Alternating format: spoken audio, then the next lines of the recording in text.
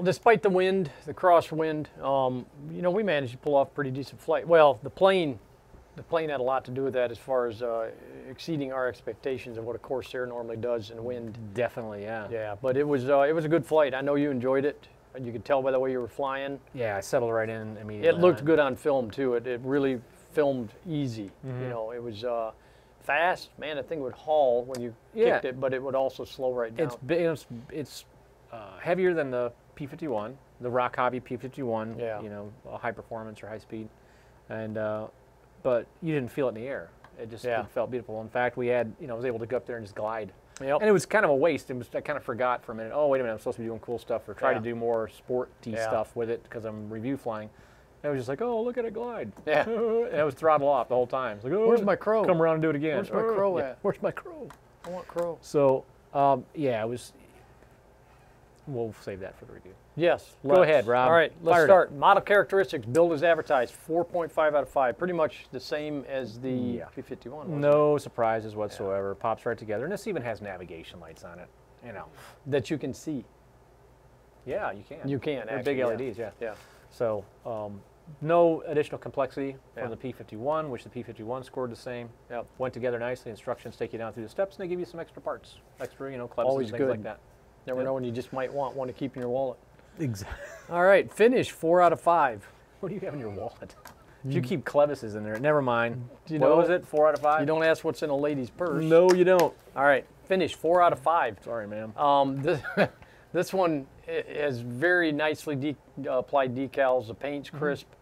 You know, it's I mean, it's scored at the top of the foam category, whereas we actually kind of broke that a little bit with the P51 as far as because I think we went 4.5. Yeah, well, we did, but it had exceptional coating on it. Yes, so it did. This is good. But this is nice too. It's very this attractive. Is up there in the top of the category. So. Yes. The pilot, we have to comment on him. He looks scared as. Yeah, he looks a little frightened, and he looks a little bit like what I get myself looking out into. to the right side, like Yeah. Maybe you noticed a rivet loose on a wing or something. Well, the one we were doing, he was kind of, you know. Yeah. One eye was I think he had compromised vision. Is all I'm going to say. He should have been a pilot. He was checking out for bees. All right, power 5 out of 5. Same power plant we had the P51. It's their high speed, ripping fast, or powerful. Now you won't get this highest speed out of the Corsair.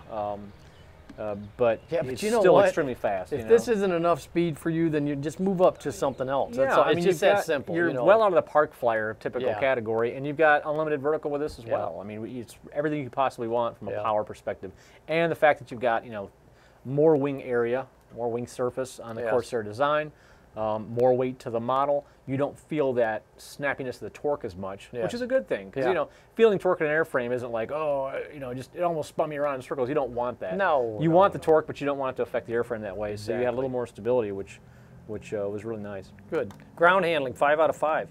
And on power, if we're talking about power plant, you can't ignore that prop. Come on, it's cool. They had the little decals on it. They painted it like the prototype Reno Air Race with one blade white. Yeah. And it looks good. It has the Mach variable pitch hub on it. So, okay, sorry, go ahead. All right, you good now? Yeah. Ground handling 5 out of 5. Again, the increased wing area for the size of the plane, it behaved extremely well. Yeah. In ground effect, and in fact, it even handled crosswind surprisingly. Yeah, it did. It did a good job. It was. I would definitely put this on that top list of the best park size. It's not a park flyer, don't be confused with park size. Yeah. Corsairs I've ever flown. Yeah. It was impressive. Yeah. It was fun. It was very comfortable right off the bat. Yep. All right, durability 5 out of 5. Yeah. That scores it scores pretty high, but again, you're looking at a very, very rigid wing. Tail surfaces are extremely rigid. Landing gear's rigid. The little doors on the tail wheel. There's really not a lot to break on this. And you have the benefit. It's 4-blade prop, which is usually a problem, but in just a few seconds, you don't have to crank this way down because it's actually keyed on the shaft. Yep. It's a hex shaft. It keys right in there. It pops right off, so you can throw your nose cone, your hub back on. Your hub back on the shaft, and then just put it nose down. Spinner. Whatever you want. I say hub. Hub. This is a variable pitch prop hub, right? Hub. On the real one. Hub. Yeah. So anyway, You can put this back on. This little shiny, cool, knobby thing with the little threads in it. Call it what you like. You can put it back on and pop it down its nose, which is a benefit over the P51 that we flew in the same class, the same, because you can't do that with the 4-blade or 3-blade prop. Yep. So it made it very convenient and easy. So it scored higher on its portability. Yes, it did. That's durability. Durability, yeah. Let's not jump for ahead. Transport durability, absolutely. That would be in pilot experience, and we're moving on to that right now, Kurt. Oh, so prepare yourself for more talking. Let's go forward. Pilot experience, flight is advertised, 5 out of 5. We've talked a lot about the flight already, but we didn't have the waggle wasn't pronounced. Nope. The Corsair waggle. Nope. It didn't have tremendous slip. Didn't fight any adverse yaw, even in a heavy crosswind. It's like you go down through the list. Yeah. Is it this? Does it this? Yes, yes, yes. Stall brake was even. Yes. Stall speed was extremely low, considering the weight of the aircraft with the wingspan. Usually you expect a little higher. All the way down through the list, it performed exceptional. Yeah. It's about all you can say. I mean, it is. Because usually we try to prep a pilot, right, for their first flight. Yeah. Well, you know, expect this, expect that.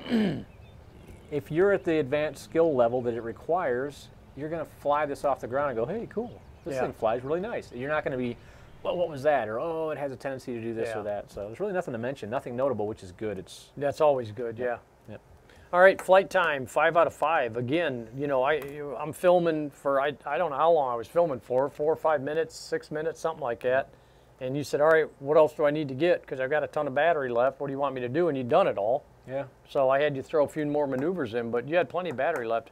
I think we got a solid 7 or 8 minutes out of this. Yeah, and there was tons of battery left before we landed. So I want a bucket of these power supply or power configurations. Oh yeah. I want the ESC, the battery, and the motor combination with the props, and just it's put it all over this size. Or you know, they've got the diameter, the pitch, everything perfect on those props, because those things. These are probably some of the best performing 4-blades we've had. Yep, the setup's perfect for the KB of the motor and the wattage of the motor, and it's just on the 4-blade on the 4S setup, it's very impressive.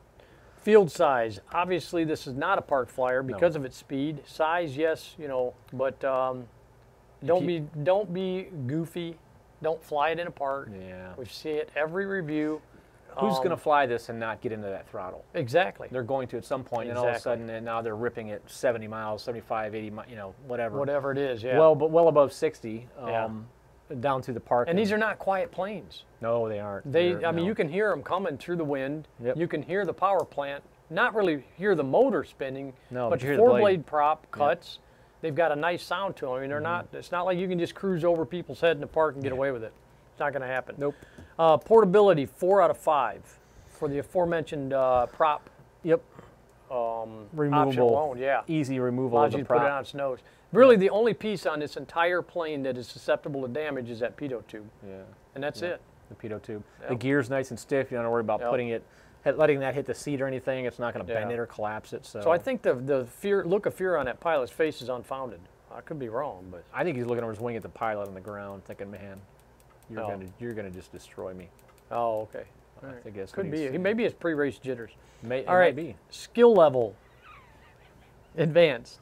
This one was for you, actually. He's looking at. This plane is intended for you, Rob. Is it? They already painted the face on, saying, "Oh God." Oh no. Yeah. He's actually he can't be doing it to me, because he knows if anything you do to it, I'm going to fix it. Well, that's true. Yeah. Yeah. Well, he is. Exactly. Man up. Touché. Man up. Grab the yoke and throw the throttle to it. Okay. Come on. Skill level advanced. Well, that's why I don't have pilots in my planes. Looking at those creepy doll faces staring at you while you're trying to pilot it. So what was that? I've said it twice now. Do I need to say it again? And Skill level. One more time, and I'll put it on the bottom. Skill level advanced. There we go. Yep. Yeah, it's a 4-channel plane. It's powerful. It's fast. It's it's a warbird. Yeah. It flies like a warbird, so you're not going to want to be. Arguably, you could take these planes and even the P51 that we reviewed, and you could say this is intermediate to advanced. Because if you're an intermediate pilot and a solid intermediate pilot, you've got your orientation down. You can fly 4-channel. Introducing flaps and more speed isn't a deal breaker. Yeah. If you've got your flat turns down, you've got your crosswind management down. So you could argue this is intermediate to advanced. We put down advanced for safety just because these are so powerful. Sure. Very, very hot power plants on them. Yep. And I agree. But really, they're they're very well behaved in the air. Yeah. So overall, good experience. It absolutely, really was. absolutely. Nice flying plane. If you'd like to see the full review, you can go to our website at 2bfly.com. For our mobile users, you can go to rcflightsource.com. .com. That's the new site. It's the new domain. .com. Download the mobile app and take our content with you on the go. I'm Kurt with Two Brothers Hobby. And I'm Rob. Thanks for watching.